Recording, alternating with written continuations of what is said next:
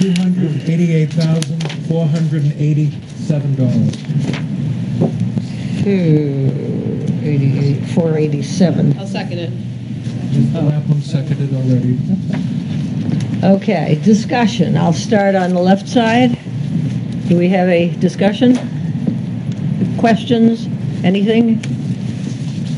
Over on my right? Anyone have any observations? I have a general question, if you will, Madam Chair. All righty. You know, reviewing the NHMA video a couple of years ago, which was most enlightening to revisit. I encourage others to watch it again, even those who were present, where we learned that NHMA was a lobbying group. And I also learned that during that meeting that the school committee has a lobbying group, and the town clerk has a lobbying group, and the town manager has a lobbying group. And I'm just wondering, in the context of this question, of the motion, do we pay dues to the town managers association, I guess it's called? All those associations are paid dues under the statute, yes. So it's under your town manager budget? That's correct. Okay, how much is that? 200. Thank you. Yeah, I was going to ask about that. So I just wanted to get clarity on that. Okay, yes? What is the amount you said? 100. 200.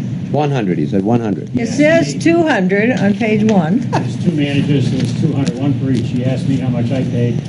Oh, no, I was asking how much we paid, but that's okay. So it's actually 100 per manager, That's correct. not per town. Okay. That's correct. So we better not get any more managers because they're very expensive. That's a joke, Fred. Don't take offense. Okay. Any further?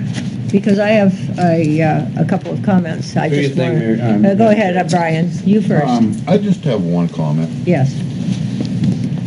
When I was working for a corporation, just because someone above me made less than I did when I was an hourly worker, I don't think that's a good road to go down. I believe you earn what you earn, and based upon previous raises and etc. But I don't think just the fact to the town manager, you should be paid the most. I just don't see that logic. Okay. But that's my only comment. Okay. All set? Because I'd rather have you speak up first. Okay. I do not support this section of the budget. The town manager and the assistant manager will be making a combined salary of $204,150. That includes the motor vehicle allowance and $4,500 for training for the assistant manager. It does not include benefits. In 2014, on November 1st, the assistant manager was hired with no experience. The personnel policy was ignored. There was no competitive advertising, no resumes, and no other applicants. I went to the past 2 years, 2015 and 2016, and the salaries for both positions are up by a figure of $22,000. The Board of Selectmen meetings this fall, manager has been present, and in his report he has again identified a problem in the Department of Public Works. Mr. Welch said the DPW is using all of its resources to pick up trash. Director Jacobs said the town does not have a highway department in the summer. Chairman Bridle said the town has grown. There are new streets and new businesses, and there is some talk of adding 3 more employees. That's been floated by a couple of times. Selectman Waddell said, why should DPW solely deal with trash? He also said solid waste pickup is overwhelming the town. The problem has been identified, but where is the solution? Management's job is to provide solutions, options, remedies, plans in problem situations. The Board of Selectmen should be demanding action, including interacting with one source of the problem, which is the planning board. And if any of you noticed the planning board meeting the other night, when Mr. Kelly is looking to have his the plan changed so he can put trash out, we have this year proposed a $5.2 million operating budget for the Public Works Department. It's the largest department, actually takes up about 1/5 of our annual budget. We just paid off a $3.1 million debt for the Public Works Department, which included the 3 mechanical packers, 6 trailers which are being beaten to death, and the first shipment of the carts. The DPW director and his deputy, I think, are overwhelmed at this point in time. They've got the pipes to the wastewater treatment plant, engineers to work with, the seawall is collapsing, the dog poop in the drains, and federal mandates. The transfer station is aging, and the foundation may be starting to give way. That was built in '96 and probably wasn't built terribly well. Their ability to run and manage that department is being crippled by trash.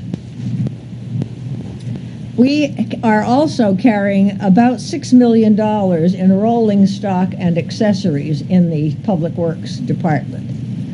The director and deputy cannot do their job as they envision it under the current circumstances. For the first time after 30 years of lack of management in that department, we have 2 professionals who can modernize and restore and reconstruct if they have a board of selectmen and managers who allow them to accomplish their goals. What I see here is Hampton's version of Groundhog Day. And for those of you who didn't see the movie, it was a day that was repeated over and over and over and over again. And unless the matter of trash is resolved, Hampton is going to be trapped again in Groundhog Day. Remember also that there's a significant possibility that the Board of Selectmen can give out more non-union raises, including the 2 managers, once the budget is approved by the public on March 14th. So starting on March 15th, there could be another round of non-union raises. Remember that we are, as long as we're trapped in the time lapse here, the director and the deputy will still be crippled in their ability to lead this department, and the taxpayers do not deserve this. So I am not going to support, nor am I going to vote to approve this section of the operating budget. If you're ready for the vote, I will ask for those in favor of the town manager budget. And would you repeat the figure? 288,487. 288,487. In favor? Why do I have 282? Remember, you got the revised pages, the OBS, the 1220 pages. I thought we were not using those. Well, we shouldn't be using those because that section didn't change. On the Yeah, I was going to Looking say, in the book, it's look under Board of Selectmen, Tim. You're looking under administration. yes. That section didn't change though from No, 11 right. to 12:20. Your book should be okay. No, what I was doing was looking at the default column. My apologies. Okay. Okay. So I do that sometimes with my I simple need to mind. see hands again because we got sidetracked. In favor of approving that section of the operating budget. Barnes, Bridle, Kravitz, Lapham, Augustine, LaBranch, and Ladd. Opposed? Pierce, Henderson, Woolsey, Pluff, Maurer, Jones. I lost count, but I think the yeas had it. Got a tally on that, Barbara Barbara? will tell us.